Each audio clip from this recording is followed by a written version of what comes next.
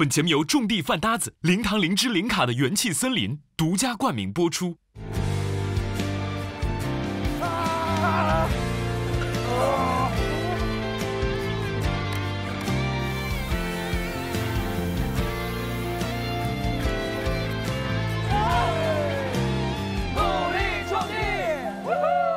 本节目由种地饭搭子零糖零脂零卡的元气森林独家冠名播出。本节目由荣获科学技术特等奖的金龙鱼6步鲜大米赞助播出。本节目由五谷营养好周到、真材实料好味道的银鹭好周到赞助播出。种地不易，更要深睡奖励。本节目由超好睡的喜临门赞助播出。本节目由除醛抑菌少年自在呼吸宅精无误净化加湿器赞助播出。冷风更柔不吹人，热风更匀暖全身。本节目由少年的生活养成伙伴 Leader 赞助播出。绿源液冷电动车，一部车骑10年。本节目由绿源电动车赞助播出。加入iQIYI VIP 会员，抢先和兄弟团体验沉浸式农耕生活。上微博参与种地吧话题讨论，和网友一起实况热聊，以及由点亮梦想为爱同行的iQIYI社会责任联合呈现。抓鸡去喽！哇，来，没问题啊！所有人围他，围了！别跑了，回来，进来！哎呀，哇，这么多！哇，这个多！为啥有的虾眼睛是红的呢？哎，干啥？哥们活着呢，你给他扔了？啊，带出去一阵。哎呦嗨，对不起。找虾米到新地方，需要帮忙吗，大叔？好。有位卖光了哦。宝贝儿别跑，我不会伤害你。别跑！这什么羚羊飞渡啊？这是！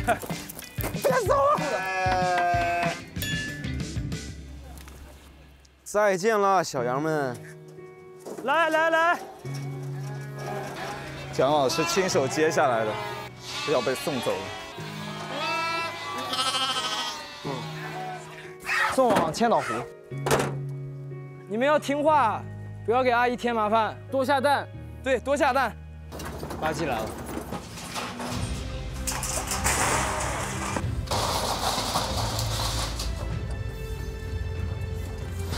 我不想看了。他还哭了呢。但是所有的东西，我都知道他是干嘛。哎，刚开始来的时候也是这样。啥都没有，挺好的，有头有尾，养殖圆满的结束了。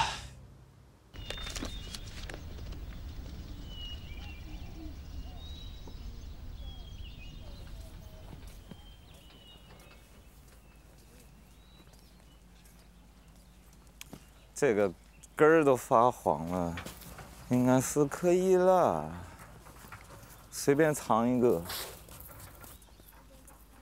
就是它现在很干，都不用我拨，我一搓就掉了。呀，变硬了。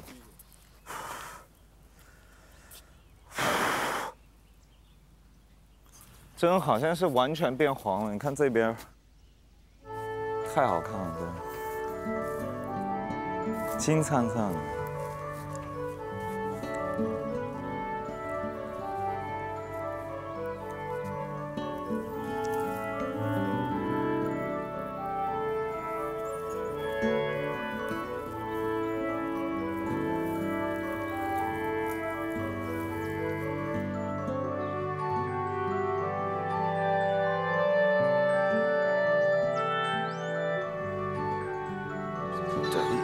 走。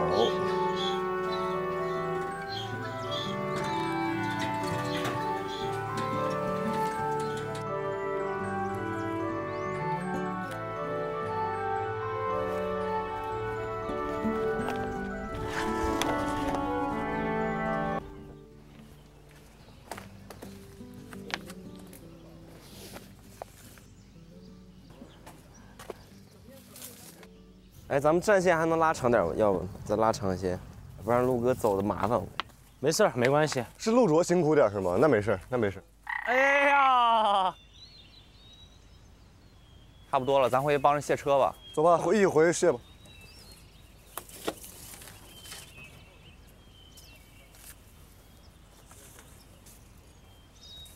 OK， 齐了，兄弟们，快办完了。咱一共办多少盆预计？1500。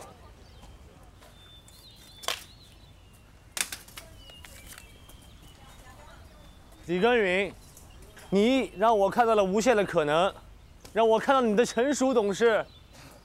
需要你评价的？哎，为啥呀？嗯，为啥呀？我在夸奖你，为啥凶我呀？为啥呀？我需要你评价的。我能劈板砖的人，我需要你评价的。为啥你劈？你劈了我还吃了。他真能劈，真能劈。他真能劈。我不信，真的吗？我不信。我见识过，我见识过。观众朋友们，见证后斗门第一猛男。什么叫第一猛男？你必须得劈开砖头，知道不？啊！哎呀！哈！嘿！嘿！嘿！嘿！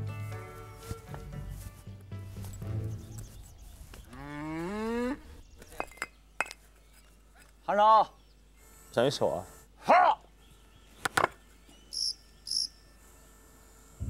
好，劈开了，疼不疼？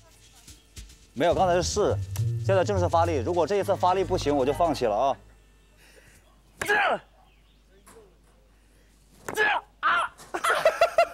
劈不开，真疼啊！这玩意儿进水了。不是这个是钢砖。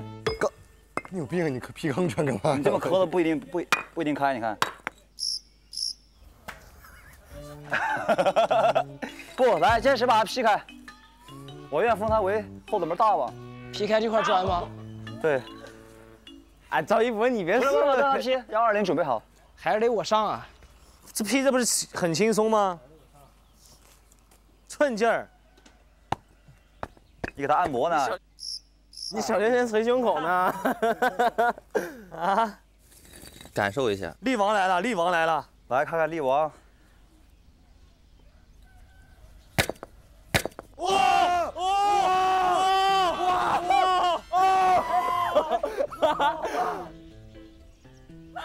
他怎么弄的？小偷没忍着吧？痛不痛？一点事都没有。哦。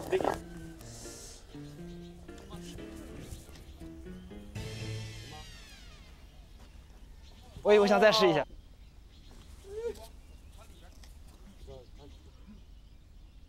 没有，你别撬砖呀！你跟我玩技巧。就得撬砖呀！哎，你撬砖还有什么屁的意思呀？小偷就是撬砖开的呀，不撬砖能开了。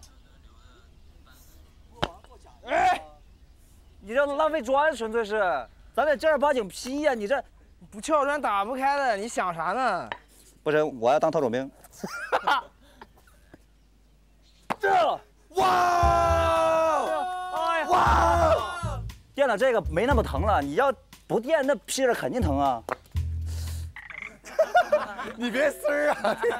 你别丝儿啊！不疼，快点给我打个绷带子，骨裂了。咱为啥呀？为啥呀？为啥呀？不是，为啥呀？不想干活咱就算了。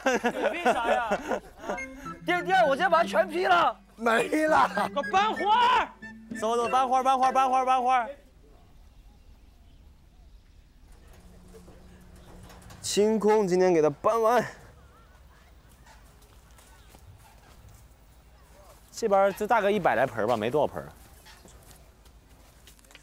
这种咋处理啊？回去把它剪了枝再养啊。养在哪里？养在心里。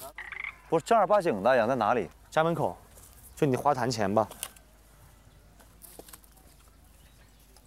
人生难得起起落落，还是要坚强的生活，哭过笑过，至少你还有我。那我为你们加油吧，加油，加油，加油！终于感觉自己超有用，这元气抵抗成长。你看这多有节奏，慢慢找到了工作节奏，快没了。这多有节奏啊！你看我就不用说来弟，大，你看这多有节奏。还有个3拍呢。大，你直接扔行吗？大，你确定啊？扔吧。大。啊，可以。我鹅都是这样抓的。真难听，这第一句谁唱的？我也不知道，这歌是烦人的声音，讨厌让人听的。如果是我挑这首歌，我肯定不会往下听了。这咋？哎，但是这句话我干嘛听？你看为什么要唱模样？不是模样吗？模样是，你说一个模样，我感觉是你不会读模样。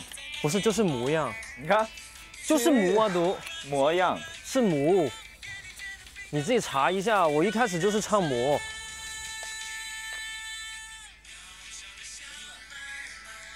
梦制作的好动，它就是种子，它总要生长。眼神依旧清凉。这个棚是怎么被清空的？我有点不敢想。清空了，空了，结束了。啊，空空如也了。你的心情是？我的心情是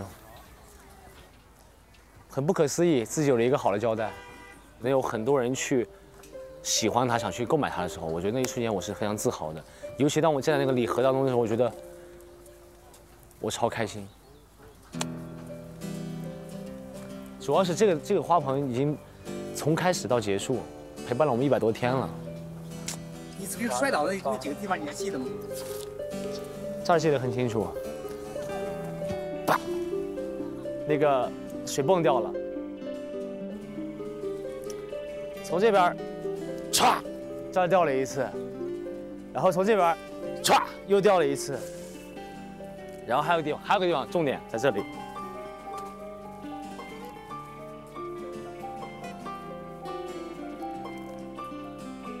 这边，当时特别滑的地方，然后直接啪摔倒了。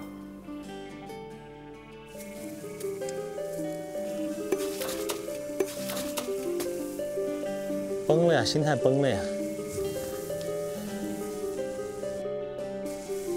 哎呀！哎呀！我疯了！为什么要这么折磨我？哎呀呀呀呀！哎呀！结束了。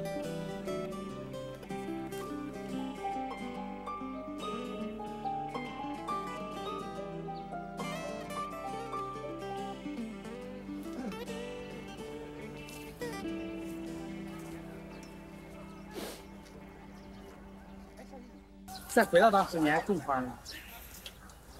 种。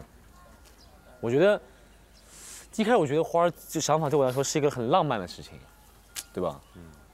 因为，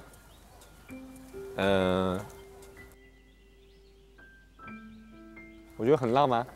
哎呀，陆哲别哭啊，没事儿。如果还有一次机会，还会种花的，我觉得很，因为从开始想种点不一样的东西，我觉得花儿是一个很浪漫的，一个男人也应该也要浪漫，然后，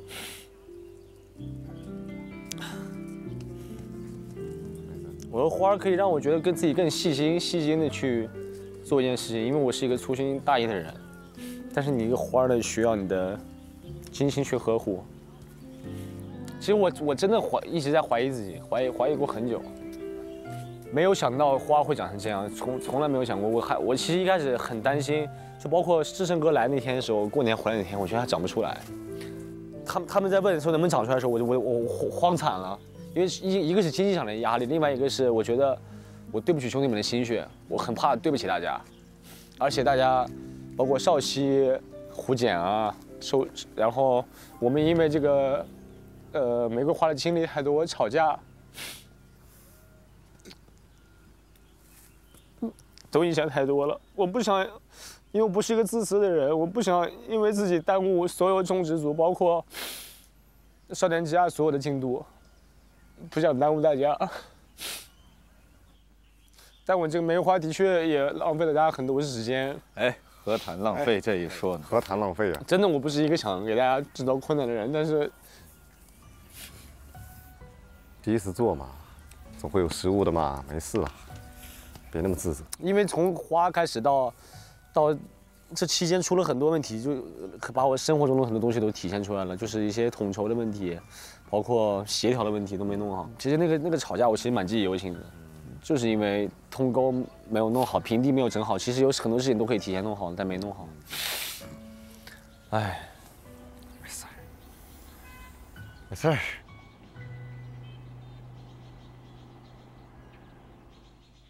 玫瑰花教会我最大一个事情就是量力而行，这个事情很重要。你有多大能力做多大的那个事情。另外一个事情是觉得事情的统筹。那我在养花之前，是不是我应该做好这个喷灌系统？让我就更知道我之后做事情要走一步想3步，对吧？如果再有一次机会，我可能会把这些都做得很好。你可能会一直说你很怕麻烦大家，也能感受到你麻烦大家之后那种自责，但是你又不得不麻烦大家。其实并不是麻烦大家，是大家给了我的一个支持。我可能记得我从始至终也没有说过说兄弟们大家帮我个忙，我好像没有说过这样的话。你好像说最多的话就是这个。你知道其实学会最多东西是什么吗？是那天跟李克云跟我说一句话，他说你既然负责这个项目，你就把我们就是员工一样，我们一起安排工作，每一个人都是一个项目的老板。就是我觉得我可能是平时我有个缺点，就是我太客气了，所以导致我的太客气导致不想麻烦大家，不想麻烦大家的时候呢，我总会扭扭捏捏，一扭扭捏捏就会导致一个问题什么呢？就说是工作他们不明白他要干什么，所以会出现了很多诸多的问题。哎呀，花开了，但花走得太快了，我就比较遗憾的是这个，好像你精心照顾它了很久，看着它从一个非常枯的状态变成一个非常漂亮的花。然后你根本没有来得及观赏它，它就被卖掉了。其实你这个话，我想说一件事情啊，就是，很遗憾的一件事情是什么吗？我到现在为止，今年520，我没有好好享受过这里，我很想享受一下。当初我特别想做个茶台在这边，我想享受一下这个花盛开的时候，我觉得。我坐在这里面，我们一起种下的花，我觉得很棒。我说实话，其实那个紧张和那个愁的情绪陪伴了我蛮久的，有压力大，真的压力大。然后我很想享受一下，就包括我想享受少年之家一样。我很怕所有事情忙完了我就要离开了，就我觉得最遗憾的事情就是我其实最大的梦想叫什么吗？就是花盛开的时候，我能在这里睡一个午觉。我为什么要做茶台？我就想在这里睡一个午觉，我觉得好棒。觉得这花海啊，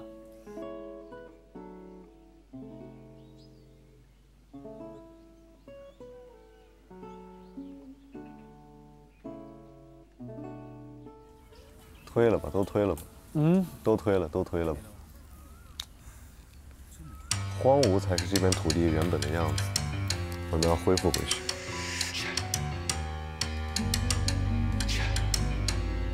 看这棚是怎么搭的？搭棚就是为了让它能顺利过冬，对，就跟要给它作用，挡风嘛，挡风御寒。定这儿，都定这儿，定这儿哈。OK 啦。OK。1、2、我们仨配合一个。配合一个。3、2、1，走！哎呀，我先插少时。插吧。OK， 太简单了吧？这不用手就行嘛。你这里不低着啊，不低着，白打了。哎，这次白打了，从头再来。是。人生不就白干加白干吗？下。是 OK， 好的。来，3、2、1，拉！3、2、1，拉！我们的大棚拉起来了，水还真挺深，对，好多水现在田里。我领航4个，我卓越6地，我赵少红7地，我陈少熙9地，我王一和10地，上天在求10个大晴天，很耽误事儿，真的。我继续。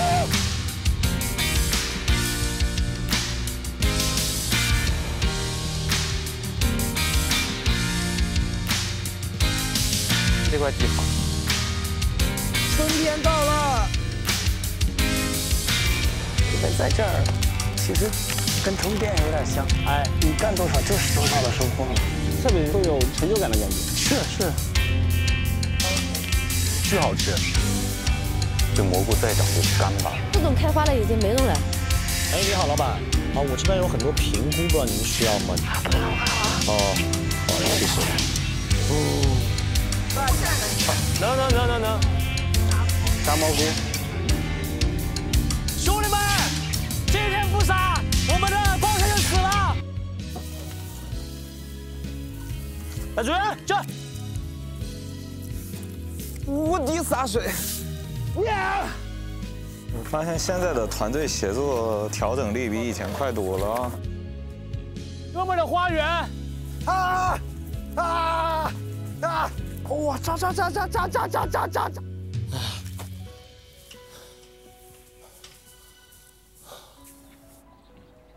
我终于知道那些工人们的腹肌是怎么来的了。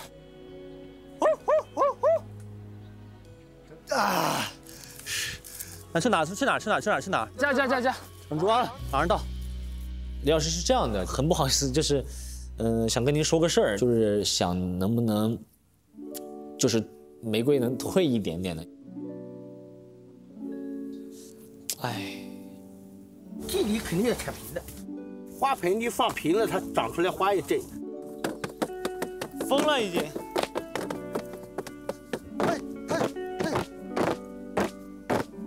哇，今天的雨好大呀！这花会浇死的。少熙，你说对了，开局是地狱模式。我天哪！我们眼里不能只有那条沟，我们还有一个棚。我知道呀，那现在重点是哪个呀？那里面的水怎么办？你和我想象中的你还不一样，说实话。想象中的是什么样？我一直以为你是一个无坚不摧的人，但是你又同时很细心的一个人。因为在我心里，家人和家是绝对第一位的。是啊，我完全理解你这个心态。绑他的平行边儿，现在哥。对，哎，漂亮，大哥。检验努力的时刻到了。哦，来了。完成了一件大事。这个菜字饼撒的我很想吃一口。这饼有点像月饼渣，你知道吗？很香感觉。我要回老家吃牛肉面。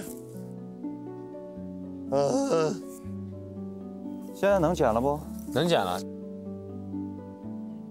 是你的吗？是我的呀。那你拿着呀。行，水都包了啊，一会儿啊。下次刀不离手啊。刀不离手，记住了。以后大家随便汁，汁。入场！两个人都闭上眼睛啊！我让你们睁开，你们再睁开。3、2、1，睁眼。哇！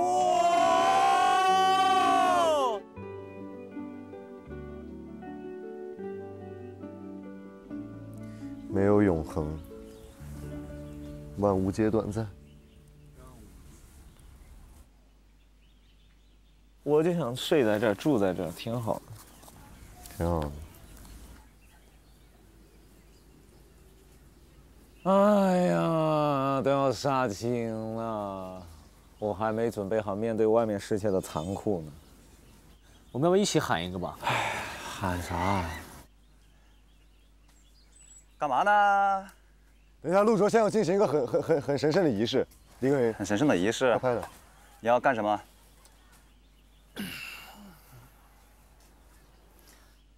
我是玫瑰花之王，种植组玫瑰花棚杀青啦！杀青啦！种植3场玫瑰棚杀青啦！鞭炮呢？噼里啪啦，噼里啪啦，噼里啪啦，噼里啪啦，噼里啪啦，噼里啪啦，噼里啪啦，噼里啪啦。再见了，玫瑰们。哪有玫瑰？没有，空空如也了。再见鹏。好遗憾，花开之后没有一起拍过照。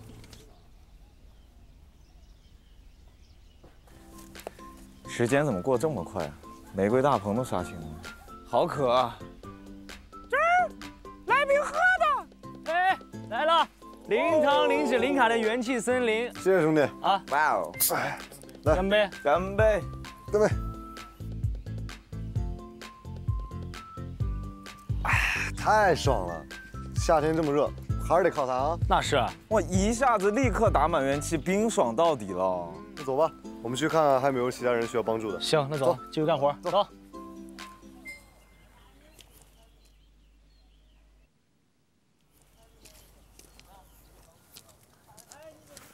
放礼花。来喽，开始喽！好，愿大家都找到自己的幸福。万年快乐！万年快乐！别少。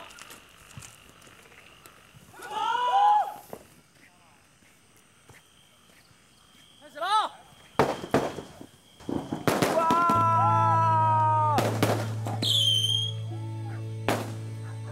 我要上去干。520快乐！玫瑰花售罄了，全部售罄的朋友们，谢谢大家一路相伴。哇！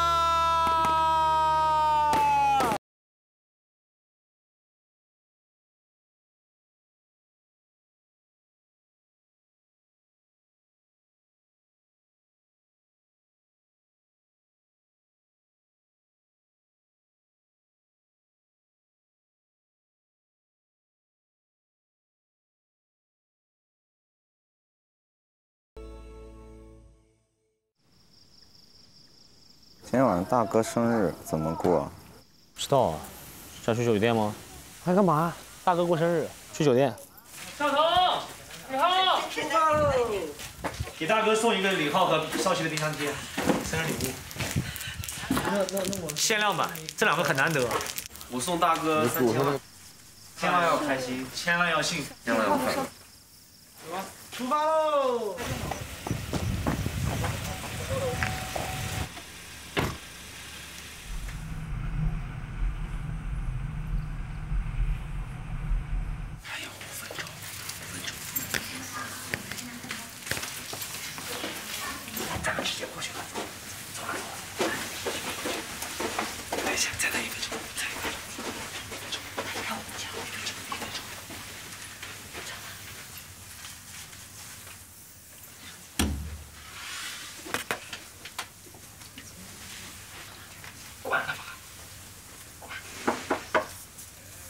墩墩，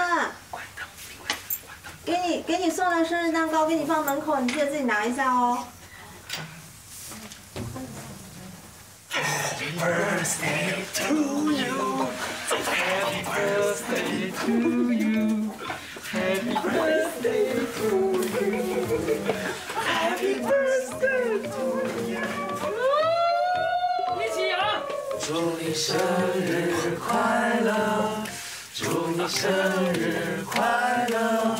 祝你生日快乐！祝你生日快乐！快，蜡烛许愿，兄弟们！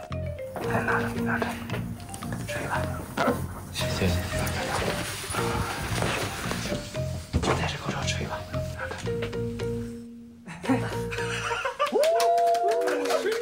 还有，我们还送了个生日礼物给你啊！重点，你知道这我们在你隔壁。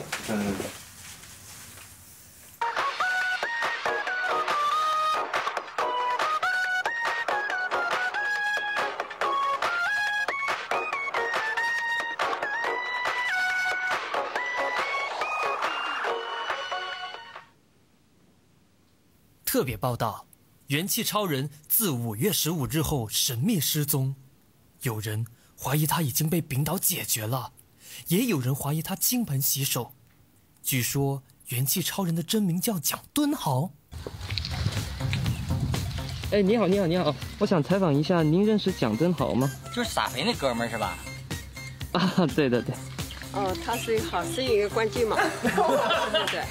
对，那么蒋敦豪呢，不得不从1995年开始说起。1995年猪年，世界贸易组织正式成立，中国中央电视台体育频道 CCTV5 正式开播。但我想说的是，来自新疆博尔塔拉蒙古自治州博乐市诞生了一位小朋友，他就是蒋敦豪。哇，这哪来的？哇，这哪来的？蒋敦豪自幼喜欢音乐，勇于追梦的他，16年参加了中国新歌声，并勇夺冠军。19年成立了旅行新蜜蜂，2023年成为了后斗门扛把子十个勤天的董事长。十个勤天是什么东西？家政服务吗？十个勤天是一家由10位猛男组成的农业有限发展公司，他们的业务有牧羊、通工、拍照、抓狗，还有在线代哭。那么这些董事和蒋敦豪有什么故事呢？我和大哥之间印象最深刻的事情呢，是有一天我们在水平大棚，然后那天下午没切下午钢管，切完以后呢，大家都特别累，然后我们就躺在了钢管上，然后一起在看天空。那会儿呢，大哥放了一首歌，是陆虎哥的《像你这样的朋友》。那首歌放出来的时候，大哥在唱，一下让我觉得，哦，我们的是越来越铁的哥们儿。敦哥这个人吧，我特别喜欢，也很期待敦哥能够在下一个宁静的夜晚，盘脚坐在床上，手握吉他，弹着小歌，非常的美。我跟敦哥印象比较深的一件事情，就是那一次我们一起去哈尔滨去出差，然后那段时候我的心情不太好，然后他也说，哎，带我去哈尔滨的各个风景去玩，然后我们还去了教堂，还吃了冰棍，然后那天因为他的陪伴，也让我开心了很多。第一个出现在我脑海里面的是我在收水稻，然后大哥在那个绿色的粮车上面，然后跟我说那个管子要往左一点，往右一点，然后什么时候放粮，然后他去在上面码平，然后我就跟他说满了没，然后说还要一车。这虽然是好像没有什么特别的那种意义啊，但是就是不知道为什么这个画面会突然出现在我那个脑海里面。羊奶茶，他就直接戴了一个那个手套，然后就把那个手伸到了羊的肚子里，亲手把那个小羊给拽出来。原来他不只是可以在舞台上发光，他也可以在羊圈里面发光。其实大哥跟我印象深刻的事还蛮多的。就比如说我之前吃饭，因为我发现蒸米饭可能不够多，所以我没有盛米饭。但大哥看到了以后也没有多说，然后直接把他碗里的米饭分给了我。这种细节特别的打动我。大哥让我印象深刻的事情是晴天诞生的那一天，然后我们把晴天从羊圈抱到家里，都已经快不行了，然后大哥把他抱回来之后，我们才开始展开营救。当时在窗户那边就一直在想事情，后来大哥进来了，然后我跟大哥聊了很多，包括自己的想法，然后包括对未来的看法，还有对个人的一些东西。以前没有就是跟大哥这么的近距离的这么交谈过，没有说过这么深的东西。但那天我觉得从那天晚上，大哥跟我说过很多他自己的事情。然后我也说了很多我自己的事情，我觉得从那一刻，我才了解到大哥原来内心是一个很细腻的人，他其实有很多，我们平时看不见的东西，但在那一天晚上我们在聊天的时候都倾诉出来了，所以那天晚上其实是我跟大哥我印象里面最深刻的一次，也很感谢大哥能跟我分享他的那些事情。那段时间就一直在接大哥的琴台，因为我没有吉他嘛，然后大哥就给我送了我一把就是那个吉他，而且还很贵重。就是大哥他其实是一个心思比较细腻的人，就是很能观察到我们兄弟几个的一些细节。这就是我们的大哥，这就是我们心目中的元气超人。当然，怎么能少得了我们心目当中英俊潇洒、玉树临风、才华与智慧并存的邵刚老师？蒋老师，很抱歉，我又让你阳了，因为我也不知道怎么解释。总之呢，我送了阳之后你就阳了。不重要，重要的是我觉得挺好的，好兆头啊，阳光灿烂，阳光明媚。一路向阳，感谢蒋老师，也感谢种地吧，蒋老师，生日快乐！生日快乐！生日快乐！感动啊！但是有点受宠若惊，你知道那种人生第一次就是有这种仪式感的东西，有点就是哇。大家都筹备了很久。对，谢谢，添麻烦了，爱你们，爱你。大哥，董事长专属的小包，公司只有你一个人包了。谢谢，服了。来，大哥，我送你个耳机。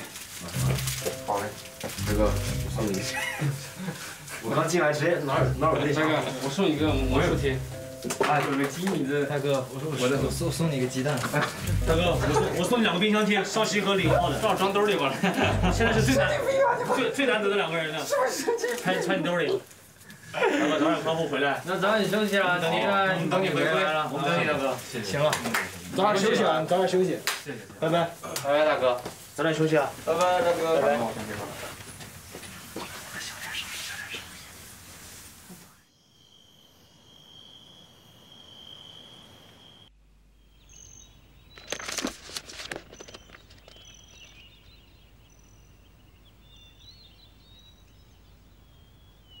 打2球不？打几个球？5个吧。5个，好。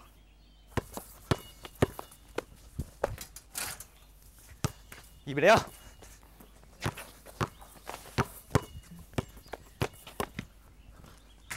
2-0。0封你啊，0封不了。3-0。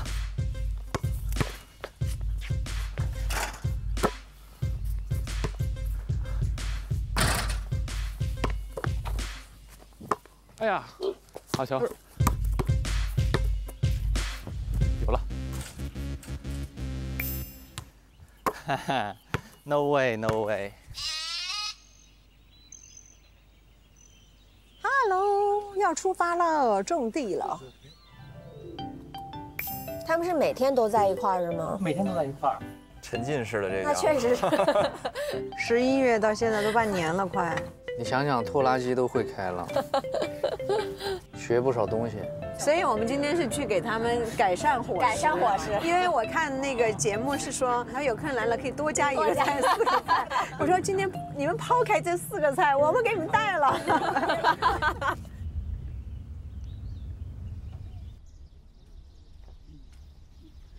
哎，兄弟们，哎，咋了？我们现在正在包了玫瑰啊，这是我们之前答应我们微博网友。要送的520的玫瑰礼盒，520的玫瑰，哎，是的，我们之前来兑现承诺来了，要送给大家，希望能够让大家在520收到过一个美好的520。哎，希望把我们这份爱意传递给每一个微博的网友身边。来继续包花吧，加油，加油！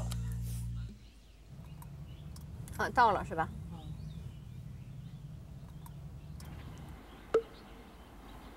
哇 ，Hello， 欢迎来到后斗门。哥，什么哥哥弟弟？对啊，什么哥哥都是弟弟，都是妹妹，怎么回事？进院里坐，院里坐。我们的少年之家。少年之家哈，哇，你们现在这个地方已经不是洼地了，是的，已经是平地了，很棒，很棒。我们今天带了一些礼物，然后今天晚上大家不用做饭，带了火锅。我们前几天还说想吃火锅来着。太棒了，太棒了。然后还有，因为你们劳作嘛，肯定会有点受伤的呢，带了一个很好用的膏药。哎呀，膏药，感谢。非常好用，每人其实都有。我去把那个拿过来。我们一起拿吧。哇，我们最需要膏药了。这个来。哎，谢谢。喔。东西不多不多，这个是那个火锅底料，这个是给你们的，它是膏药，有一个液体，然后弄，我回头教你们怎么用一下。你们的那个菜我已经备好了，放到冰箱了，晚上到吃饭的时候给你们带过来。谢谢。哇！这莫非是乒乓球台吗？对。哇，这太猛了吧，这个也。哦。这个很好啊。这种特别平整的东西，确实在我们这儿容易成为餐桌。对，可以，多功能。卓哥会打乒乓球啊？从小学习。哥，他说他要挑战你一下。没有这么说。他昨天跟我们说手很痒了。来，择日不如撞日，就现在吧。斗胆试一下，我好久没打了。可以，没问题。要不然我先拿这个给你试试吧。哎，哥拿手机，老师羞辱我了。上，大家上一下。我正常发球还是怎么发球？你到底会不会？我是这么发的。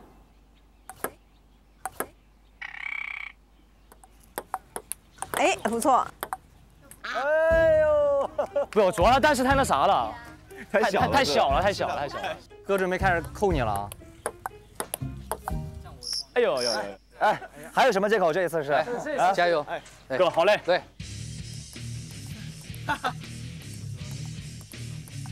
不错呀，可以。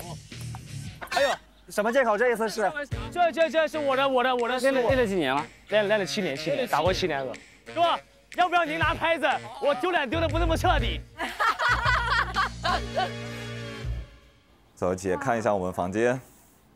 哇，很丰富哎。很丰富吧？虽然我们房间很小，但是五脏俱全呀。对。哎，你这床感觉不错哎，我能坐吗？可以坐一下。哇，这床垫感觉还挺有弹性的，躺在上面睡觉应该还挺舒服的哈。对，隆重介绍喜临门白骑士床垫，软硬两面都很舒适，定点支撑，精确视力。要想农活干得好，深度睡眠少不了啊。难怪我平时看你们干农活那么有活力，是的，就是农活干得好，睡眠必须好，对不对？对，一定要睡个好觉。种草了，好，我们去那边看看。好，来这边看一看。不是你们不知道拆什么东西了吗？要吗？轩然姐想干点活。姐，我们虾塘里面有点事儿，他们收虾，我钓鱼。哎，要不然趁着吃包不断掉，好啊，可以啊。先帮成功验验货。走，哥哥姐姐们，咱们出发钓鱼吧。走。我去鱼塘等你们啊。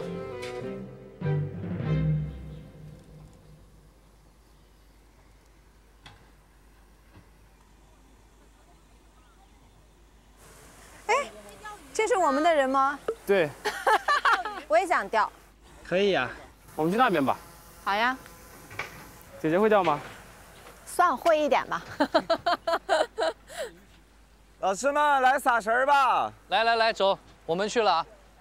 这每天呢，你们的运动量也挺大的，要记得及时补充水分。哎，哥，那正好，来瓶元气森林气泡水吧，零糖零脂零卡，轻负担，喝完超爽快。哥来，弟弟，咱们干一个，来，干杯！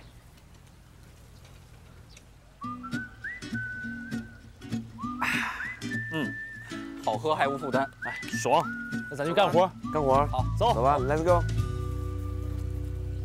先收网还是先撒绳啊？同步进行。好。哥，你会划这个不？不会。那你应该一学就会吧？这个。来，哥，你试一下，一顶就出去了。你把这个桶放上边。行。抓一把一撒，就是沿着边撒就 OK 了。OK， 走了。再见，加油哥。走你。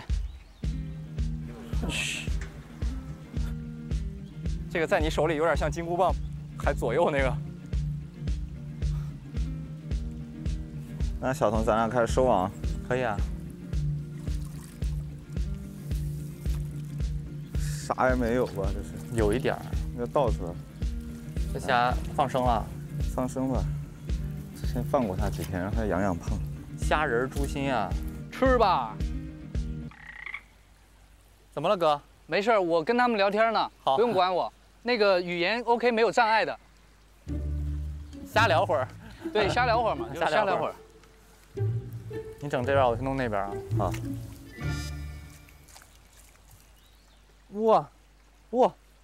哇，圆儿，你看，这么大个青蛙，今天收编行动发现了一只青蛙，好丰富啊，这塘里的物种。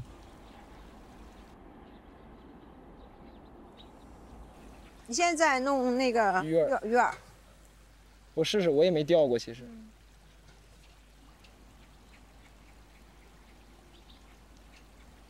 我们一会儿就给它装这桶里吧。关键是我们能不能钓上来？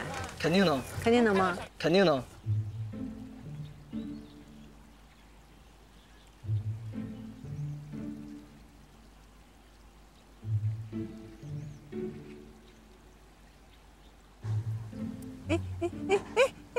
这什么情况？应该有鱼在吃。你没有感觉到那个吗？它动了，然后呢？你看，刚刚就在吃。我不知道。他做的稳如泰山。应该有鱼在吃。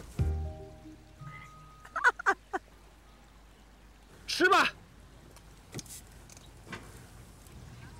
先引诱他们，第一波他们没钓我，真的是有人。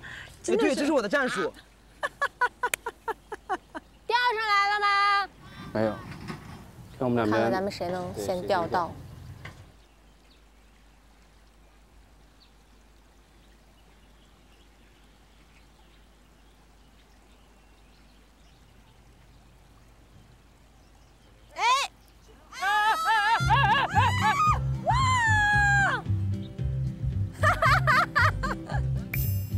可以，太棒了！不行，我们得加油啊！加油！谁掉水里了？好像人家只是钓到鱼了而已。要掉水里就好玩了。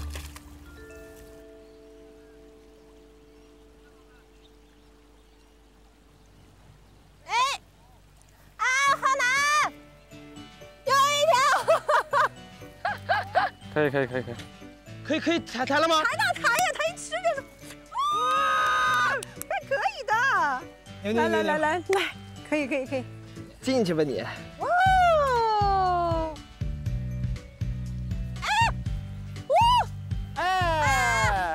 鱼塘的鱼还是容易一些。就没咋经过骗。他们又有了哇！可以啊。我们才一条。没事儿，你找到感觉就对了。来。钓鱼真好玩。看我们的收获，今天晚上吃什么？白灼线下10斤吧。我们拿我们的战利品跟他们比一下。走喽，看看我们收获的虾，炫耀一下。哇，这么多吗？里面都是吗？哇，今天晚上10斤，一人1斤啊，吃不完不许走。这个河虾特别好吃哦。对啊，炸着吃、白灼、蒜蓉都好吃。可以，非常行。看我们钓的鱼。你别把它弄下去了，来，一博放下来。放生吧。你们还是对峙啊，这种。啊？打对角线。对呀，哎呦。哎，小心！为啥一博？去哪儿？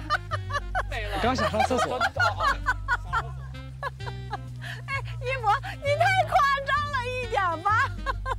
那我先把虾送回去吧。好嘞。哎，我回去拿个东西，快去快回。小头，你把鱼喂了吧。好嘞。哇。需要帮忙吗？没事儿，我把它抱起来就好弄了，姐。你可以。他可以的，他是我们的力王，他搬东西我们从来不够。哦。哎呀，来，放吧，来，往你倒是吧？对。这鱼吃的还挺好。3、2、1，走你！哇，我的手！不是，这鱼这么能吃吗？这有好几天呢。哦，这2个不一样，给它和匀就行了。这咋和呀？拿铲子来，给我个铲子来。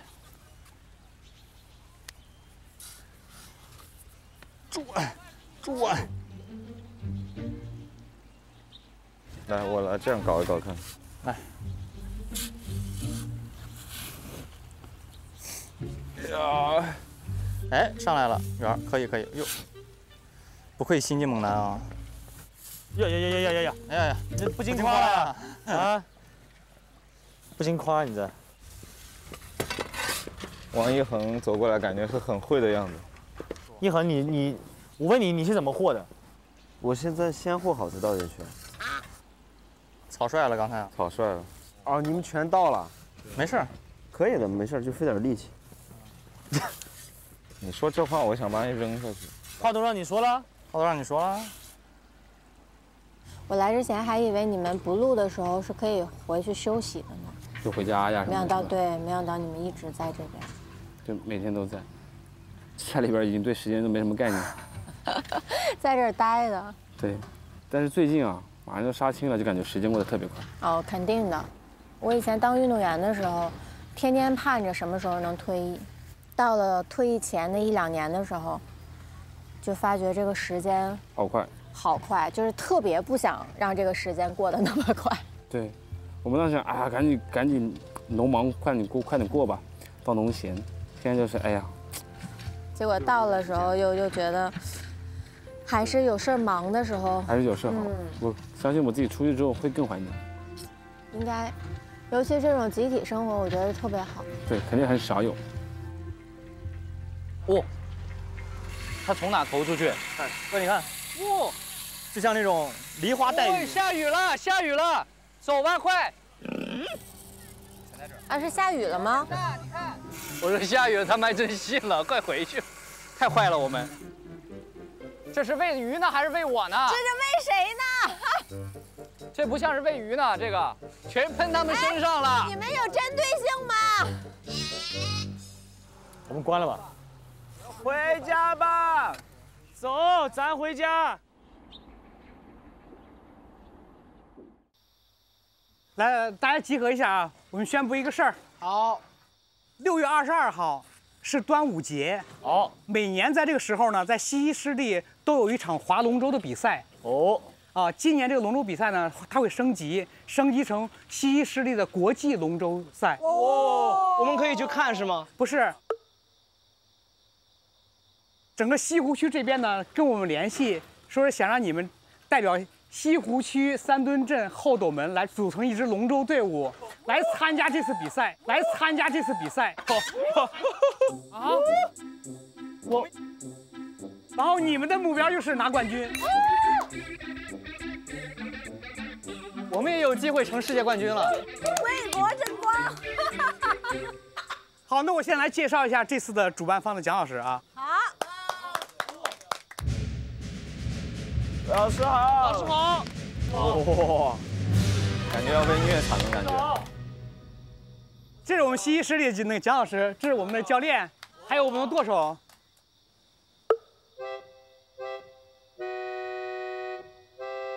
哇，好高啊！我们显得好渺小啊，突然。对。西溪国家湿地公园呢，是每年的端午节，它都会举办一个龙舟赛。当地的这个龙舟呢，是以花样龙舟为出名的。到时候呢，你们练习呢可能是竞速，花样龙舟呢可能沉淀的时间比较长啊。哦。竞速龙舟当天，我会邀请你们来到我们西溪湿地来参演我们的这个激情与速度。好，所以你们是后斗门龙舟队，从今天起。好，后斗门龙舟队代表后斗门这个区啊，这样你们要大家加油。我们冯教练的话压力也挺大的，要把你们全部教会。好，争取在这里拿一个好的名次。我们当世界冠军，必须的。今天呢，那个船已经拉过来了，所以我们一会儿去接一下。好，走，去吧。卸车！哇，好大一条船啊！这也太帅了！哈，朋友们，你们猜我看到了什么？什么？哇！我们家有公司自己的救生衣，这我们的战斗服。我们是要把这个船运下来啊！现在你们再上去3个人就可以了。从哪上呀，哥？从这边侧面都可以上。小心啊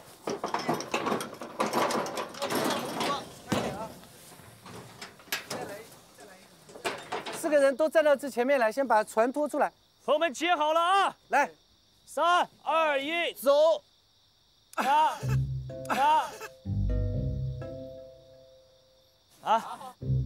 好，纹丝不动，纹丝不动。3、2、1，走！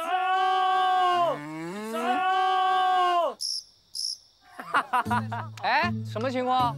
这是4个人能推动的？这不是4个人能推动的吧？来，40个兄弟，先把救生衣跟鼓啊，跟那个桨啊，我们卸下来吧。先把一些负重能卸的先卸了。对，我觉得这可以。来吧，喊口号，3、2、1，走！哎，小心！慢点啊！我们这是怎么接？怎么接？在这里。慢点，来，1、2、3，走！再来，1、2、3，走！1、2、3，走！1、2、3，走！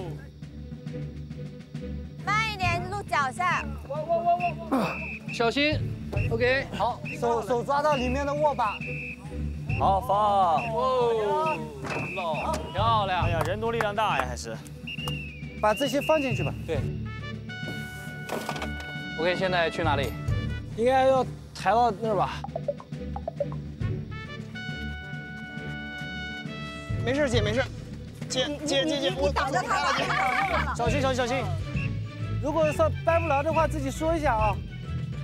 1、2、1，你们那边行不行？不行唠。啊！好，停一下啊！停一下。小心，兄弟们，小心！摁住！哎呦！抬一下吧。小心啊！这质量这么好的吗？哇，成功入水。哦，入水。好。几位你们一共？我们12位一共。啊不，10位，我们加油的。我们加油。排成2列纵队，左右一边5位，然后我们前后一臂距离，分开一点。一臂距离。我先展示一下啊，我们在右手边的同学，桨先握到底，对，桨握到底，然后上移1拳的位置，1拳，对，然后这边上方正虎口握住这个圆圈，这样握桨，对，这样正握啊，明白。我们左手边的也是一样，我们龙舟动作一共分为3步走啊。好，我们第一个动作也是准备姿势动作啊，首先手臂跟肩膀尽可能向前伸，2只手都打直。对啊，然后我们第一个动作，右手先发力，拉桨向后，这是2啊。然后我们第3步的时候，桨出水，重新又回到1的位置，把它连贯起来，向前。来，左手边一起准备，也是一样，1滑停，对，滑停。是不是这胳膊其实是不咋动的？上方手就是一个桨伸开固定的作用，主要是靠下方手发力。这个对吧？对。然后这个它其实就一直是这样动的。对，它是固定手，上方是。对。好，我们准备下水，先右边，刚才右桨的人先上，坐在右边的右腿向前伸，顶住这里，左腿向后。对，人坐到最边上，左边的一样，左腿往前伸，右腿在后，然后贴牢最左边，这条腿跟它一样微曲向后。对，这条腿顶着后面有那个顶住的，踩着。对，然后我说一点啊，在船上任何时候就重心不要往中间移，一定是贴住船2边，不要有站起来或者说重心松动啊。就正常坐在这里坐住就可以。好，坐住。哎呦！别叫啊，淡定。不，千万不要晃。来，准备的姿势，来手向前伸，2只手打直，对，肩膀沉肩，这样往前趴。桨插到水里，桨叶入水，很好。更好，前面这一个的桨，看它的插水深度啊。我每敲一下，你们每划1桨。好，来准备，划1桨，走，走。哎，你怎么把水都划到我那儿了？桨不用扬得很高，正常回桨就可以了啊。好，来准备。对，对，大家一定要配合整齐啊！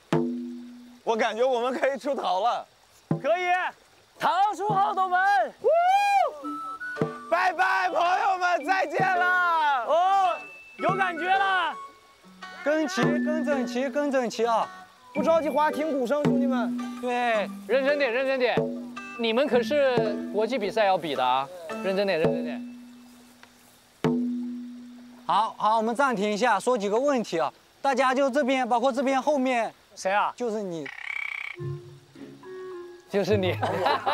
谁？桨叶不要抬得太高。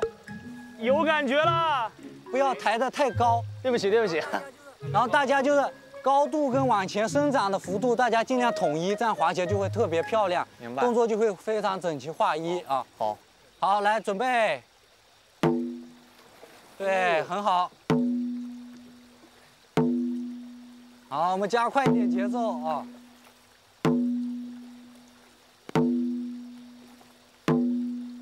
跟整齐，跟整齐，又乱了啊！卓源，你弄我衣服里面了。卓源，你全搂到我衣服里面了。哎，好，停。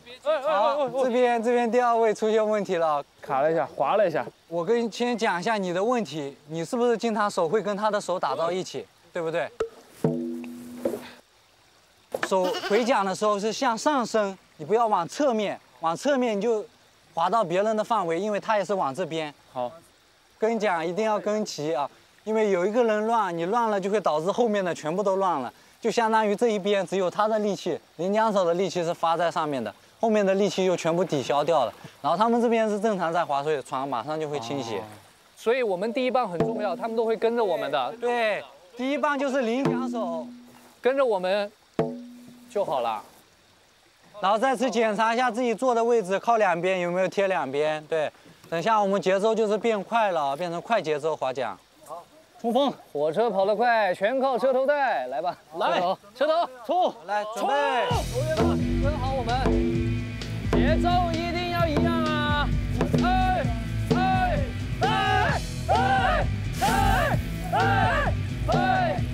哎哎哎哎哎！我反而快了之后变更齐了。哎！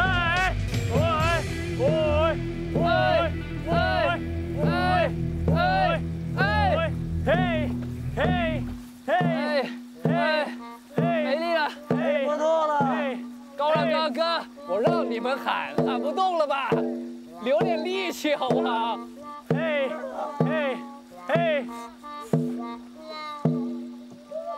我发现了。划龙舟是一个你无法偷懒的运动。是的，有一个人偷懒，这个就完蛋了，航速马上就会慢下来。因为到最后大家体能都一样的，每个人不可能说体力会特别好，爆发到最后就是最后几十米，或者说最后100米，就靠大家一起咬牙坚持，包括就是一个毅力，心里面有个念想，大家一起努力，一起使劲，然后才把船支撑过去。所以其实最好不要说话，留着点力气吧。然后你可以发现。一般的比赛就到最后只有鼓手在叫，划桨手到最后一般都是不叫的，因为没有力气，他要保存体力。好，我们掉头，我们掉头。好了啊，上来了啊。哇哦！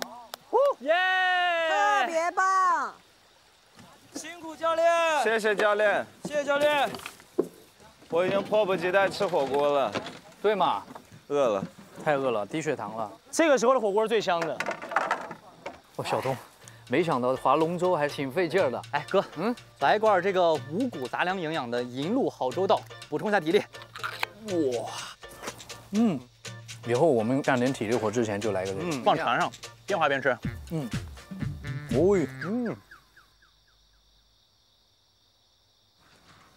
你饿了吗，哥？我现在感觉累的已经又不饿了，又不饿了，累过了，饿过了。这个泳衣放哪儿啊？救生衣，什么泳衣了都。跟你放一起吧。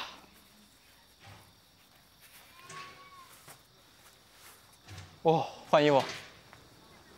大运动量。嗯，暴汗了都。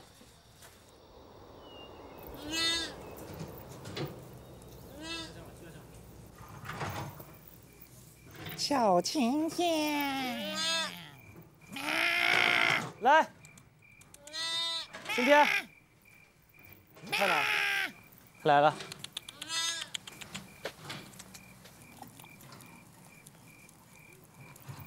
你咋喝这快呢？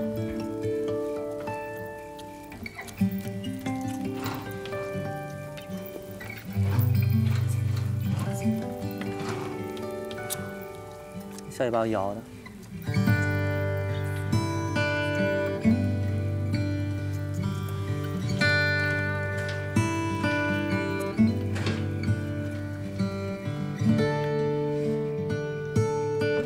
好了，走了，没了。回家。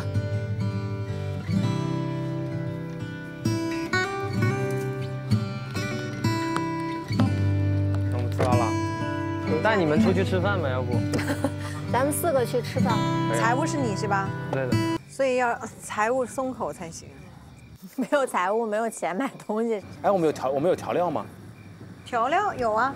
好的。我看我备的菜。姐能说一下备了什么菜吗？让我有期待感。我备了嫩牛肉，青虾滑，哇，小菌干、肥牛卷、羊肉卷、羔羊卷、毛肚、黄喉、白千层。好饿呀，听没有问题。可以吗？没有问题。我觉得给你买点肉丸，然后买点蔬菜，对吧？嗯。哦，下雨了。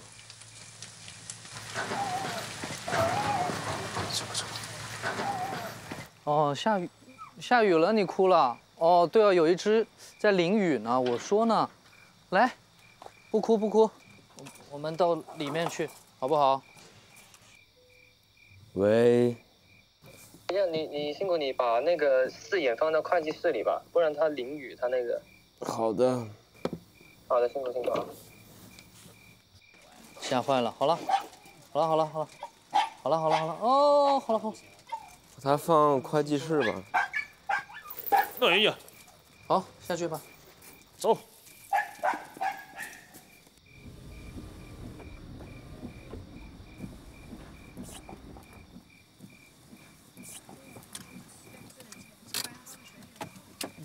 我们拿，你们直接继续吧。可以吗？没事，你们走，我们拿。哦，回来了。哎，姐，回来了。回来了。我们可以准备吃饭了。吃饭都摆好了。要洗一下蔬菜，然后切一下盘儿。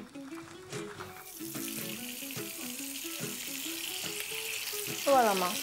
嗯。饿死了。饿死了。豆腐怎么切啊？切成片儿。豆腐切成。来，我切豆腐来。来哥。涮火锅不应该切成块儿吗？啊，切块就行。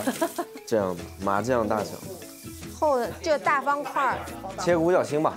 我给你切出来5角星3个字怎么样？对，可以。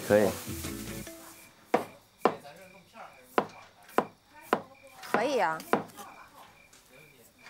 我去拿盘子。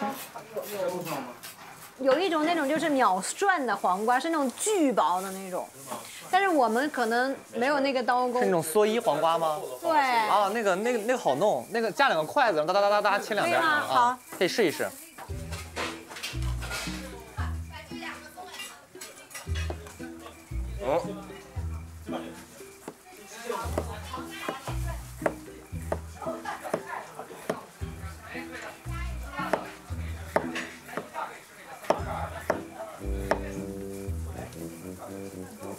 厉害啊！另外一半是吧？我记得应该是这样。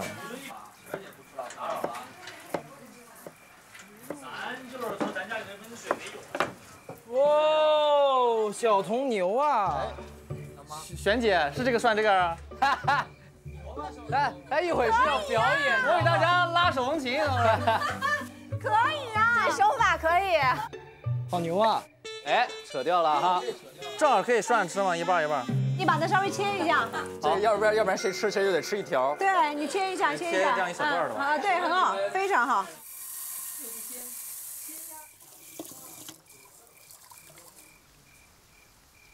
饭终于好了，哇，好香呀！香吧？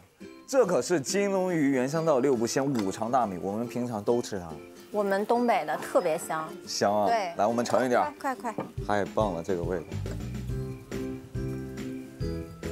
哎，好香啊！好香，好香，真的很香，对不对？来喽！来，弟弟们，硬菜来了！硬菜来了！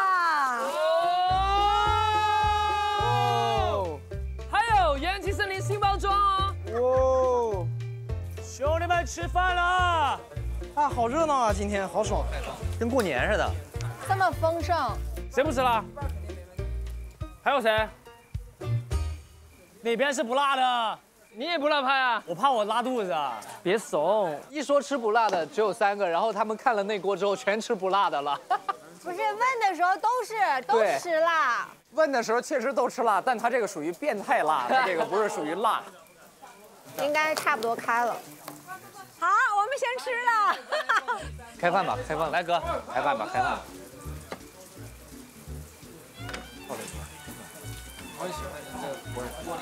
哇，好好吃啊，这个。这个火锅是正宗的四川火锅。哇，太赞了，太赞了。你们这边好吃不？好吃。好吃。可以的。今天是我少有的一次下雨的时候心情还。对，我也是。我们这样吧，因为今天是墩墩的生日，但是因为墩墩呢现在不方便出现，我们就集体先跟他过生日，好不好？好。我们把蛋糕拿过来。哇，10个晴天，做大做强。哎，杨董生日快乐！哎，大哥今天过生日，大伙高兴，我们一起来干一杯吧！我早有准备。哇！这是越喝越福的元气森林福气瓶，生日聚餐就要喝零糖零脂零卡的福气瓶。今天大哥生日哦，不仅要元气满满，还要福气满满哦。来，我们大家一起干一杯吧！来，我们祝大哥生日快乐！来，大哥生日快乐！努力种地，超爽超过瘾，还是熟悉的味道啊！大哥生日快乐，等你早日康复。好，谢谢兄弟。910斤，好不好？吃饱了。吃饱了，我缓一会儿接着吃。就吃。哎，哥，那个啥，就是你当时一直在比赛嘛？对。那从退出赛场，就那些以前，比如说你们可能是所有训练充满生活，突然有一天你不用去训练了。其实真的会不适应，感觉少了点什么，是吧？因为我感觉我们马上就要进入这个状态了。你每天干活，突然有一天啪，你早上9点醒了，发现你没活可干那种感觉。不会，你要这么去理解一个事情，比如说，你有一天不干这个活，难道你这些东西不是在脑子里存着的吗？你在脑子里存着，你就利用这些怎么去转化嘛？你遇到问题该怎么解决问题的这个心态，或者是这个思维方式，这都是可以带走的，这无形的东西，你不要觉得它不存在。这种对生活的一种态度，对啊，做事的一些态度。所以你不要怕，你好像停了，好像没事情做，但是你可以把一些道理、一些精华，让它永远留在自己的脑海里面。它是留在你自己身上的。对。你在分享啥？在分享就是你大点声行吗？就是感觉你们几个好像在说悄悄话。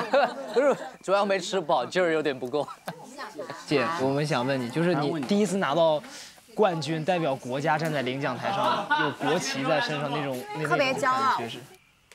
就是我没代表中国拿第1的时候，就因为那时候年龄比较小，然后就会觉得为什么我的家里人要让我去做这么辛苦的事情？别人都在玩的时候，我们去训练，甚至就可能利用很多学习的时间也要去训练，然后就完全不理解是在为了什么。但是当站在领奖台上第一次代表中国拿冠军的时候，特别骄傲，就是自己的那种价值体现是特别强的。其实有点像你们自己种地，然后有成果的那种感觉，然后后来慢慢就开始变得会更加有责任感。就是因为每次出去比赛不再是你一个人，你永远代表的是中国。你表现的不好，别人会说中国队的运动员表现的不好，所以你的压力就会越来越大。但是这是一个进阶的过程，就是理解是很重要的。对。所以你们那会儿是每天训练多久休息一次啊？体操没有休息啊？每天都练。我在北京待了8年国家队，我都是在教练家过年，就是大年30练到中午。如果你今天练得好，就是中午练到12点可以休息；如果练得不好，下午继续练，练到6点钟就是去教练家吃饭，吃个年夜饭，第2天初一休1天，整天。萱姐4个字，谁比我惨？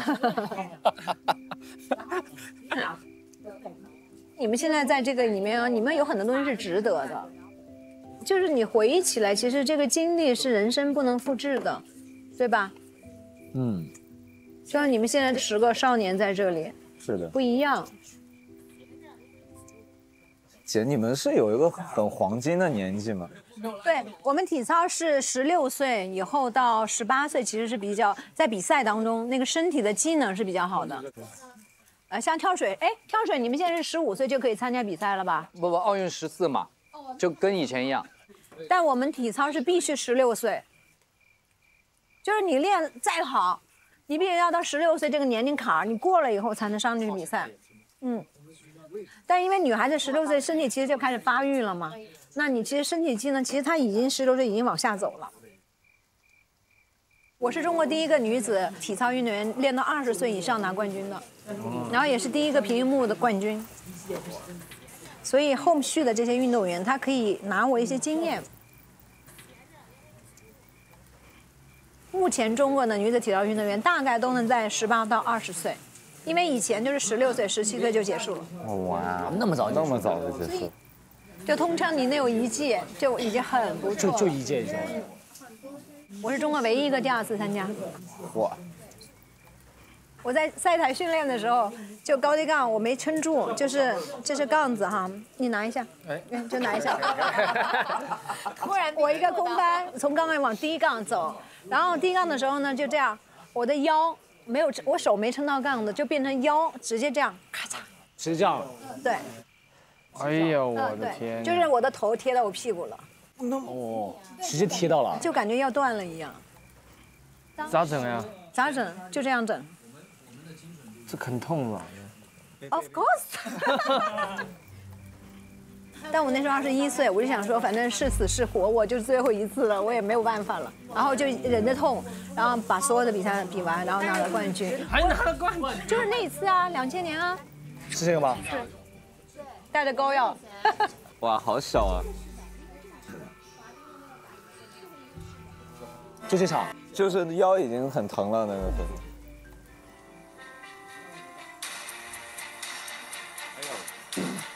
我的天呀！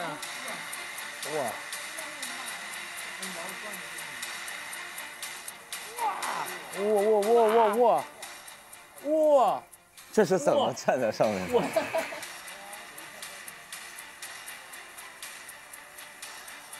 哇哦！冠军 champion， 你们也可以成为冠军，龙舟整起来！加油！有了哥哥姐姐们给我们的加持，我们一定要勇夺冠军。对啊，你们今天很棒。金牌，那也是个国际赛事，必须的。你们就有机会代表中国参赛了，你们就穿上了那个 China 的衣服，对，很酷啊。很重啊！姐，如果我们拿冠军，高低再整一顿火锅。没问题，我负责。就这么定了，绝对必须。对吧？让我们一起谢谢哥哥姐姐们今天对我们的招待。谢谢哥，谢谢哥，很开心。谢谢姐姐们，谢谢哥哥们。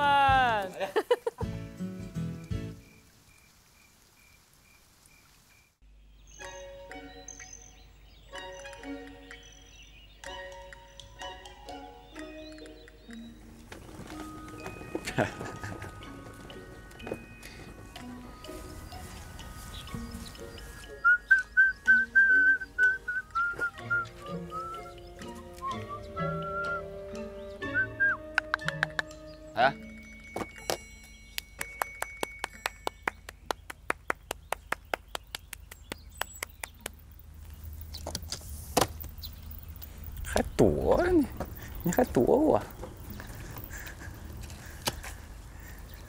走，给你换笼子。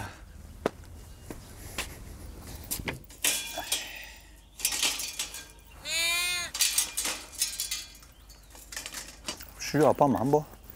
可以啊，你帮我研究研究这个他的新房子。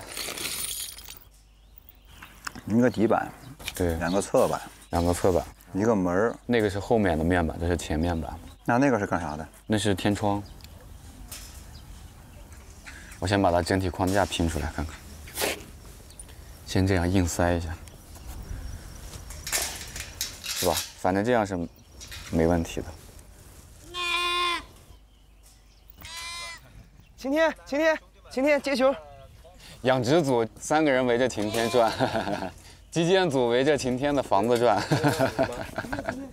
专门养羊的吗？这是？没，这是给大型犬用的。嗯。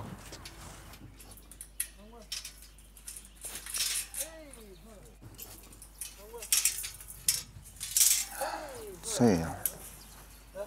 哦，我知道了。你终于知道了。你看，它是这样的，然后这边露出来的。哦，这个放轮子。对。明白了，那简单了。OK，2个轮装好了。哇，还挺大的。装人都没问题。那它长成母羊，它都还能用这个？那不行。也能吧？你要非要用的话，也能倒是。啊，这放进去好了吧？入新家了，今天。可以。哎呦，不行，这个地方有点卡脚。等下，这边低死了，稍微过去点。两边平均一下。对。陆主，哎，试试。哎，大哥回来了。嗯。刚刚大哥说这个是买的大型犬的笼，给晴天的新家。应该给他买个粉色的，黑色的看着太严肃了。那你给他刷个漆。刷个漆。好了，装吧。刷个漆又有甲醛。哎呦，羊怕什么甲醛啊，哥，我真服了。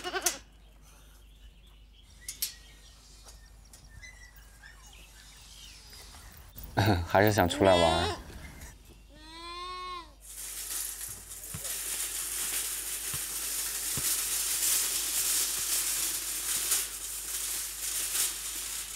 过来，晴天。你进去。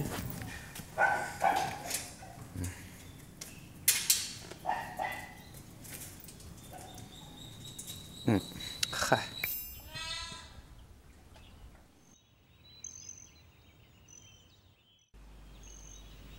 开个会。兄弟们，开会。你们划龙舟划得咋样？划的感觉还挺不错的。我们明天要再练一下不？上午。要。哎，正好今晚少熙回来了，我们一起明天试一下。对，明天刚好我们10个人一块练一下龙舟。然后那个音乐会想让雨儿编个舞，我们10个人都能跳一个舞的。最近嘛，我们也这边收到很多信息，就是想让你们说办一个麦田的音乐会。搞。对，我们觉得可能最合适的一个时间是，比如说咱们放在6月6号那天。对，因为那天呢是芒种这个节气。哦，很有意义。哦，唱那个3天3夜。我想去试一下那个编排的导演。哦，对，因为你们是这个演唱会的一个主人嘛，像接下来的演唱会的一些选址啦，包括整个的一个筹备啦，是都可以融入进来。是自己想法的。对，所以最近的时候你们可以商量商量。好，把我们之前帮助过你们那些人，包括村长啦、村民啦，请过来，甚至说我们还可以开放一些比较喜欢咱们节目的这些朋友们，啊，他们现在都可以来。我推荐一个乐队。不会是那个什么大马蜂吧？对，就那个特别爱蹭的那个乐队。圆儿啊，今天晚上教我跳《金风玉露》。对，来个团舞。唱跳可能我们可以搞首新歌嘛，在这个舞台上。行，练呗。练。我想练声乐。那雨儿找一首比较真正的就是跳舞的歌吧，就我们也试试，因为咱龙舟都能划，刀群舞也能跳。可以。整！我有点期待了，这个。你要弄很难哦，不然我不跳的。啊，要嫁。是这样的，咱先说段后不乱吧。如果说真的要排起舞的话，我很严格的。对，我看过他那时候训他们的。Oh no！ 那就定了，咱舞台上一定要起舞一次。好。那东哥，你把那个金风玉露那个你要唱的那个版本的节奏，你发一份给他呗，然后他帮我编一个简单的舞。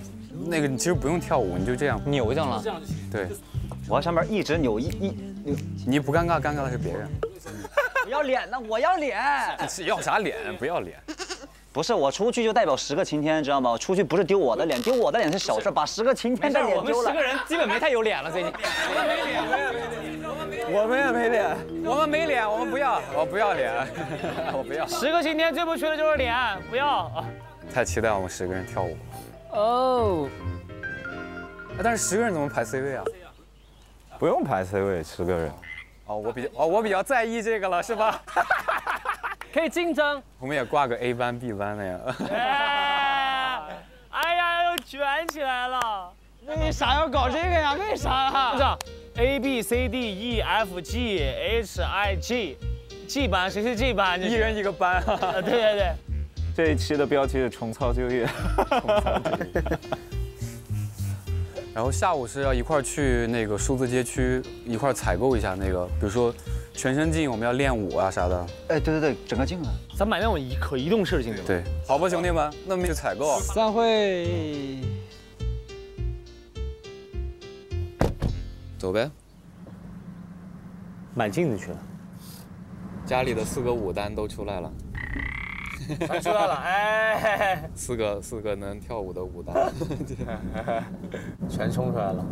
编舞师就不说话，这会儿戴着耳机编舞。600米后再编舞。接近目的地。感觉装修少年之家一样。请小心驾驶。导航解锁。哦，这么高级吗？这里面？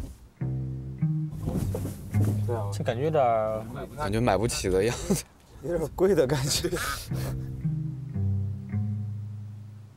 好久没有来过这种地方，我从来没来过，有点格格不入的，有点不适应。看看吧，又不花钱。走吧，我们来逛逛，还要掏我们的口袋啊。没事，我们看一下。我把那个态度摆出来。咱没钱，硬气点。你好，想问一下那个镜子在哪里卖啊？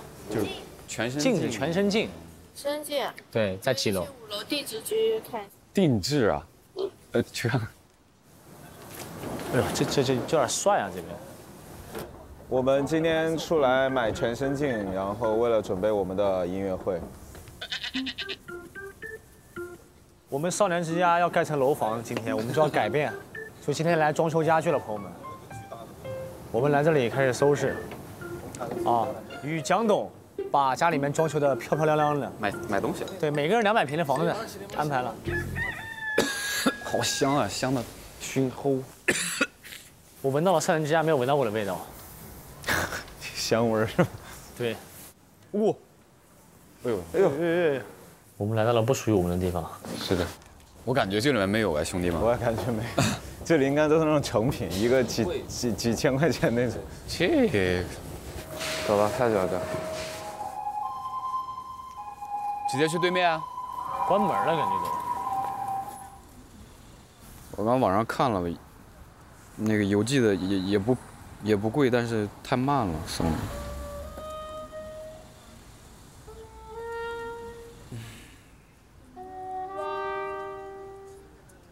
大哥，上2手的，然后看一下2手同城的。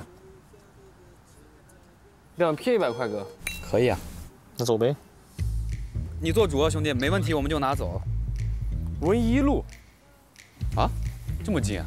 嗯，喂，你好，经常跟你联系的，这个看镜子的，对我在这个什么万家这里边这个门，啊，那我直接走进来吧，我。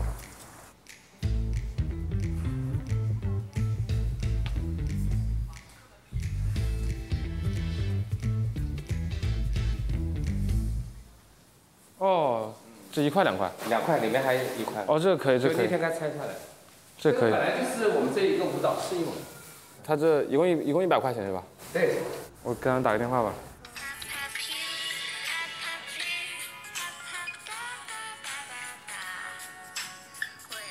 喂，镜子没问题，哥，巨大。OK。哦，很可以啊，这个。它这一共100块钱是吧？对。很不错。就问题就是怎么搬回去嘛，对吧？我叫什么的？看一看。喂，你好，我是运了2块镜子。哦。没有哎。到时候我过去给你拉，反正到时候如果说路上万一要随时把拿走。好，我去外面接一下哈。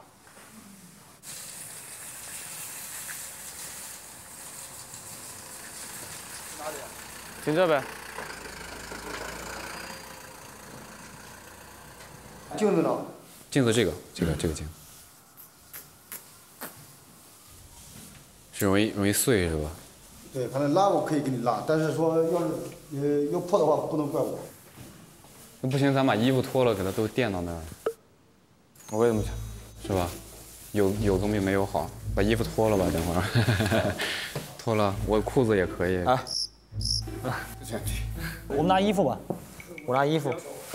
小哥，你一个手在台底下。哎呀，下面再来，下面。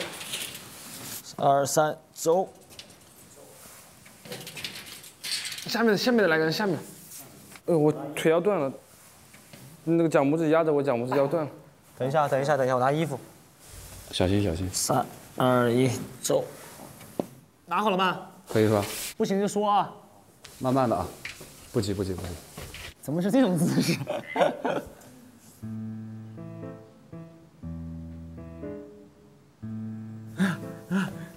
停一下。停。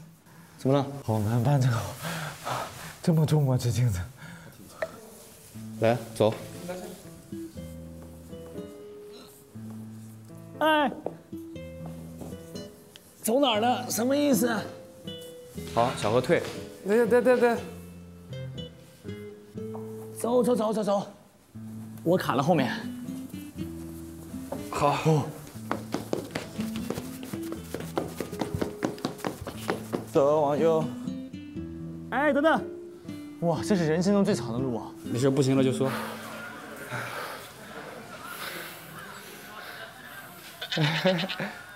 OK， 可以吗？可以，来，3、2、1。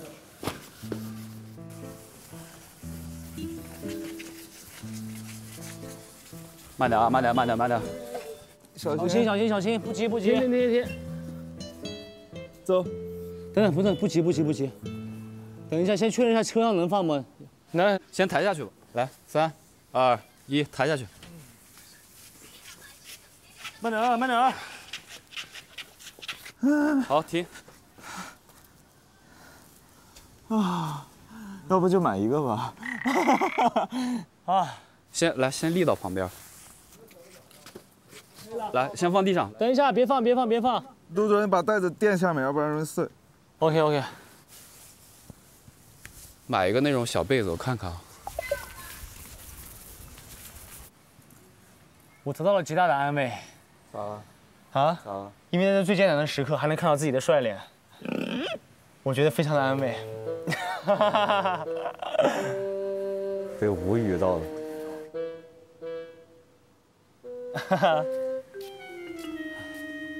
咋长这么帅啊？铺一下，手套。我们要不要直接把它现在平放啊？扶好了啊！怎么回事啊？它下面硌到了。还没开始就结束了。哎呀，没事，回去粘上去。吓死我了，刚才。这还好呢，你这不碰到人都是好事。对，别扎人啊。这个先放远一点，靠在那个石台的位置，不拿不来自己敲掉了。这个要不然的话，直接2个人抬在放在后面。小心。慢点放，慢慢放，兄弟们。好，可以。我们进去抬那个。1、2、3。OK。还是老方法出啊。好，要不要缓一下？缓一下，垫一下脚。垫着。垫脚的话都垫脚，所以脚不会疼。对，都垫着。好了吗？那走。3、2、1，走。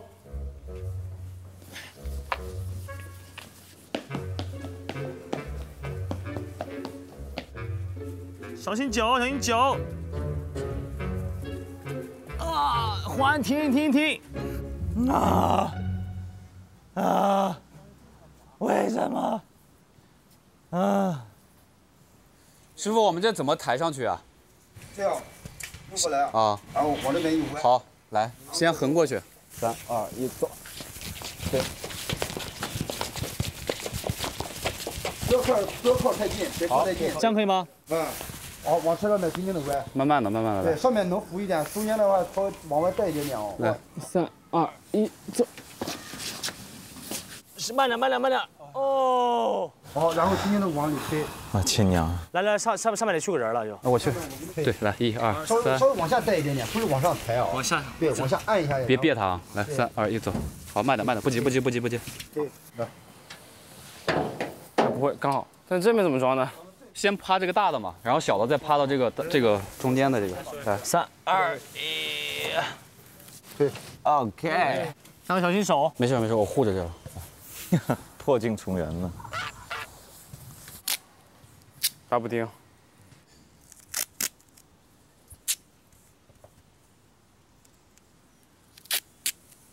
漂亮，完美。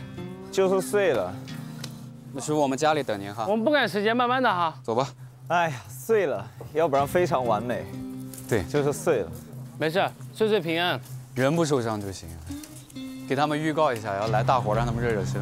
行，你们做好准备，兄弟们，家里面有来场硬仗。吓死他们了，他们以为又来4000盆玫瑰花，给他们制造点心理压力。太牛了，我们现在办事效率，说解决立马解决。出来就把活干了。镜子2张100块钱，用来垫镜子的被子240。被子240啊？对，然后运费100是吧？150。哦，运费100。哎，你说这样核算下来，是不是还不如在网上买？哦，但是我们省了很多时间。我们的时间也是金钱。对，时间。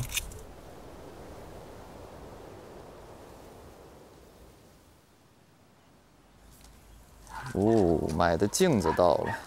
出来干活了。呜呼！哎，已经碎了。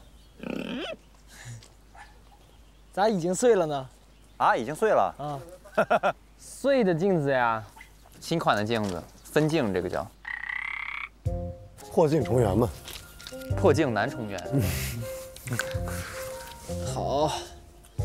哎，慢点。下面一块是完整的，最好是不要给它搞破，2块。最好是不要给它搞破。要不凑10块吧，咱一人1块吧。好啊，拿回去自己贴宿舍上。那个拿块板砖来砸了。慢点哦，慢点，松了我。好吧，立起来，来，1、2、3，起。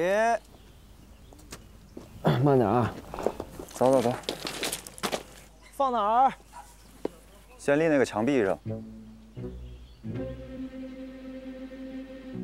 OK， 放，没问题。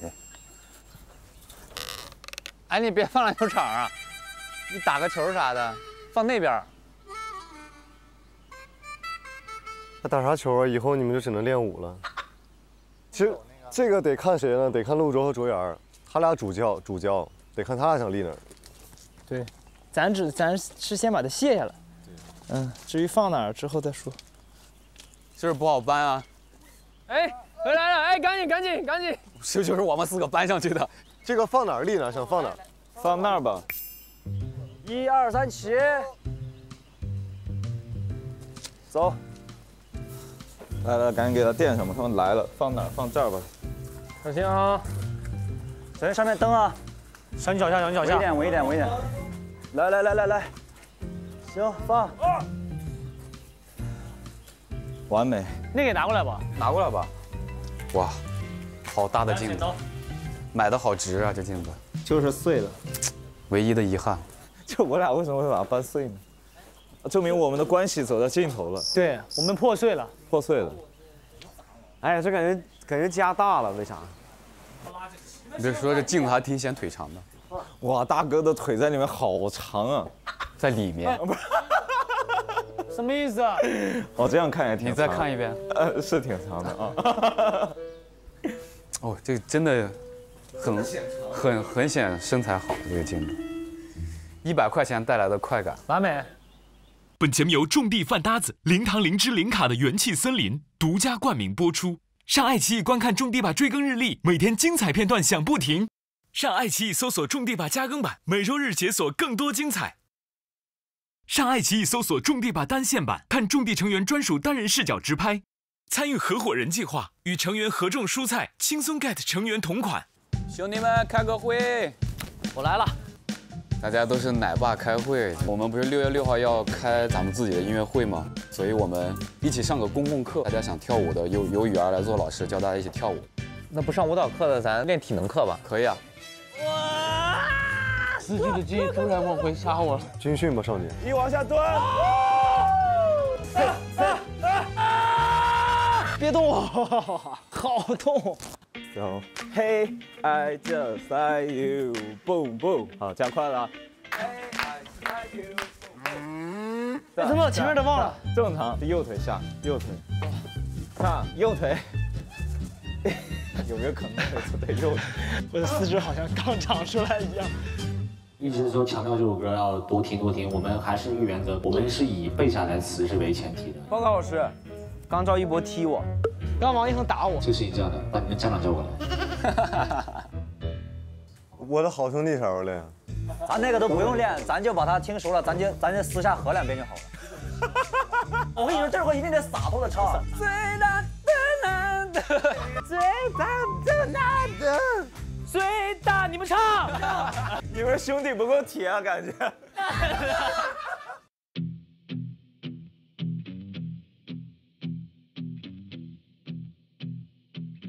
哎，师傅您好。你好，你好。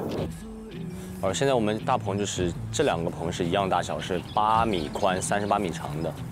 哦。然后这个是8米宽、60米长的，每个间隔都是1米的。我们整体3个棚大概花了2万多。那这钢管我先看一下吧。那您这个想什么价格出呢？大概在多少钱啊？这个我就按10块钱一根，20块钱一架。20是吧？20乘136。哎，对，一个棚是5组吗？这是7根，对不对？嗯，右边7根，右边7根，总共是5吗？5，对，5、7、35。对，这是35、70，这个是每个里面是10嘛？对呀，50嘛。70加50，120嘛。120咱们多少钱？算1200嘛。20块钱乘136是吧？嗯。2720，2720加1200嘛。啊，这是总价，不够吧？啊，多少？3920。基本上就这个价格。那如果就觉得合适的话嘛，就到时候我安排人过来拆。商量一下，我们。啊，好的。谢谢啊，我们聊一下。周然，咋了，陆总？因为最终价格出来了，我们要不要聊一下？多少钱？3920。4000呗。